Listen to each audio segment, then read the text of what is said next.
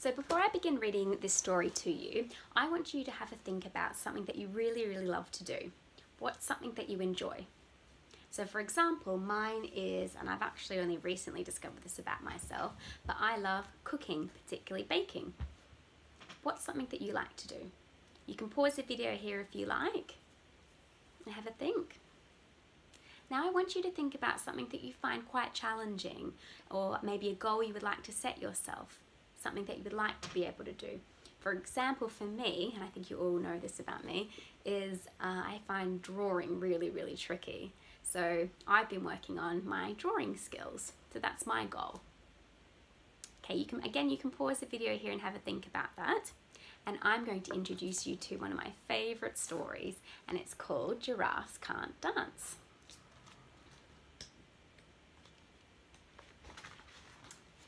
Gerald was a tall giraffe whose neck was long and slim, but his knees were awfully bandy and his legs were rather thin.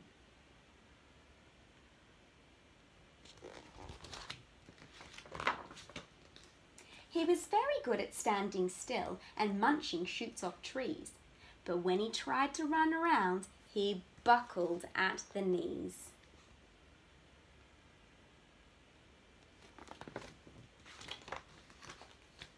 Now every year in Africa they hold a jungle dance where every single animal turns up to skip and prance.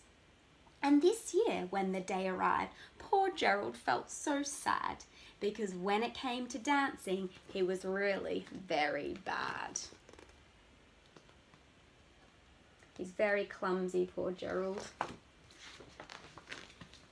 The warthogs started waltzing and the rhinos rock and rolled.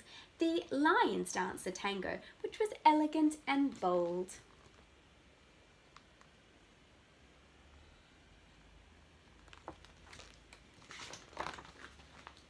The chimps all did the cha-cha with a very Latin feel, and 8 baboons then teamed up for a splendid Scottish reel.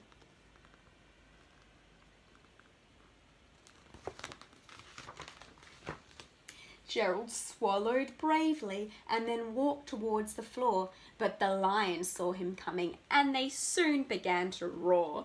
"Hey, look at clumsy Gerald," the animals all laughed. "Giraffes can't dance, you silly fool. Oh, Gerald, don't be so daft."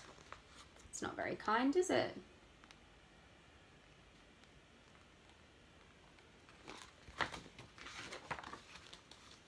Gerald simply froze up. He was rooted to the spot. "They're right," he thought. "I'm useless. Oh, I feel like such a clot." So he crept off from the dance floor and he started walking home. He'd never felt so sad before. So sad and all alone. Poor Gerald. It's awful to feel lonely and miserable like that, isn't it? They're being very unkind to him. Then he found a little clearing and he looked up at the sky. "The moon can be so beautiful," he whispered with a sigh. "Excuse me," coughed a cricket, who'd seen Gerald earlier on. "But sometimes when you're different, you just need a different song."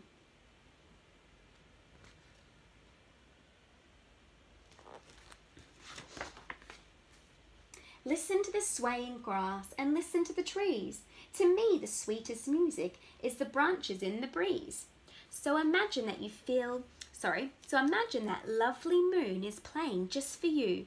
Everything makes music if you really want it to.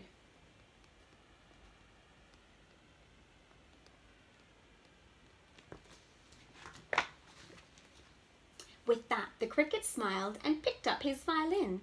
Then Gerald felt his body do the most amazing thing.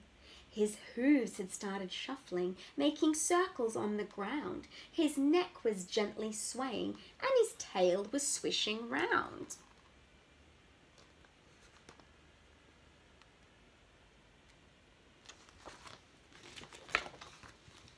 He threw his arms out sideways and he swung them everywhere. Then Gerald did a backward somersault and leapt into the air.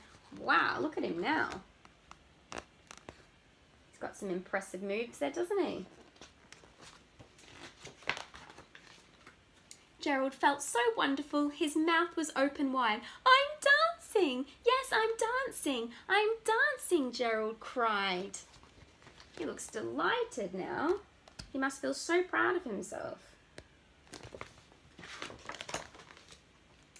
Then, one by one, each animal who'd been there at the dance arrived with Gerald boogied on and watched him quite entranced. They shouted, "It's a miracle! We must be in a dream. Gerald's the best dancer we'd ever seen." Oops, sorry, I forgot to show you the pictures. Look at him go. He's got some seriously good moves, doesn't he? It's like Miss Hall on the dance floor. How is it you can dance like that? Please, Gerald, tell us how. But Gerald simply twirled around and finished with a bow.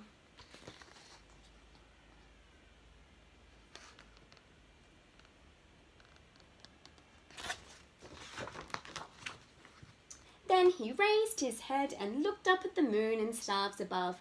"We can all dance," he said, "when we find the music we love."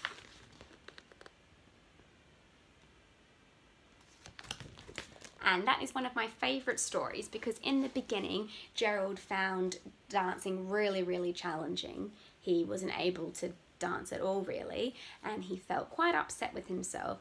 And then he went away and he found a song that he was able to dance with too, and he practiced, and at the end of the story, he'd met his goal and he was feeling really, really proud of himself. So, on the next page now, I'm going to explain to you what our activity is today.